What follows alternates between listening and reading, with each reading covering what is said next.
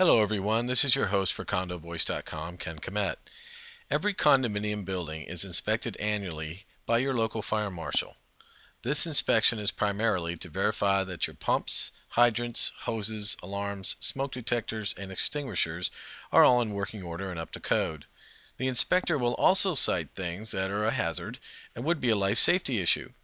A recent inspection of one local condominium building found a few potential electric shock hazards on the roof. The video to follow demonstrates why these repairs were needed and how they were repaired. Keep in mind that even though rooftops are out of sight and out of mind, and locked to the public and residents, you should have these areas inspected at least annually by your own professionals, and any hazards should be repaired. Enjoy the video.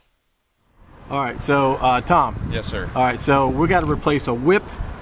Tell me what a whip is and show me what you did here. All right, a whip is coming out of the load side of the disconnect out to the air conditioning unit. Okay. This is a disconnect, means of disconnect. It's for service of the unit. If there's any problems up here for an AC or an electrical technician, they come up here and they're able to disconnect the unit without having going down into the unit down below and turn off the breaker. Okay. This is just strictly for service of the units, and basically what the problem was is coming out of the bottom of the disconnect, a lot of the connectors were broken and destroyed and rusted and no longer any good. So we replaced this line coming out and over to the unit and up inside, make sure that there's good connectors, the right size wire, and both connectors are properly fastened and secured in place. All right, because the building here was inspected by a fire inspector. Yes. And he labeled these areas as concerned, so you're going through each area here and repairing what's necessary. Yes. All right, and this is called a whip.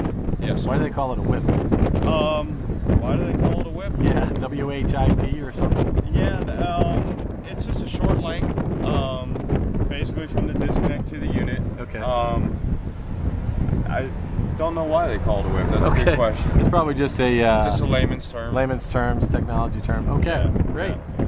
Okay, so Tom, the other issue here was we've got a, what's this called, a pitch pan? Yes, sir. All right, and that's where all of the pipes, the Freon pipes and the electrical pipes go down into the building and then on into the units, right? Yes, any of the conduits or anything that comes penetrating through the roof are required to come through a pitch pan. These pitch pans are bonded through a roofer to guarantee that they don't they don't leak. Right. Anything that's comes up through a commercial roof has to be bonded by a commercial roofer to be able to take care of this stuff. So what you had here is you had one of the old whips going down through the pitch pan tar and coming out the other side over here. All right, so rather than remove that and cause a leak in the pitch pan tar, that's correct. You just ran the new line up above it. Yes, this one right above it. Instead of going down through, I cut it off short here and I cut it off short underneath here. And instead of pulling that out of the tar, and my concern is if I removed it out of the tar that there would be a leak or something like that, I just left it in the tar, and the tar will, this tar will actually heat up, and I mean you can see where it's getting soft already and malleable. You can actually take that and rework it around that, but it's not going to hurt anything. It's not going to leak right now then? No, sir. Okay, all right, thanks Tom. Not a problem.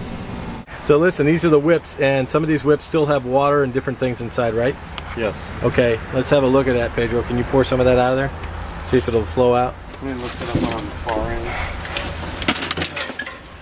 There's a bad connector. Yeah, I see the liquid in there, yep. Okay. Oh, here we go. Anyway, you probably dumped all the water out of that one. Yeah. All right. But I mean, you can see as far as bad connectors, stuff like this is what we're talking about, where it's just, this is the connector where it was attached to the unit, and it's broken wide open, exposed wires, stuff like that on the roof. So why is this a hazard, Tom? That's a hazard because you have exposed electrical conductors out to the elements, and it's only a matter of time before that deteriorates, and it'll cause a short. This metal conduit, the inside of this conduit is metal, and as soon as it causes a short, oh, I see it right here, yeah, you'll end up having this one is no connector, just inside the unit, just hanging there, just hanging in there. Okay. A lot of them were just this stubbed up inside of the air conditioning unit with no connector on it, even broken off or anything. Okay. So by replacing them, you're definitely improving the quality of the units up there. Great. All right. Thanks.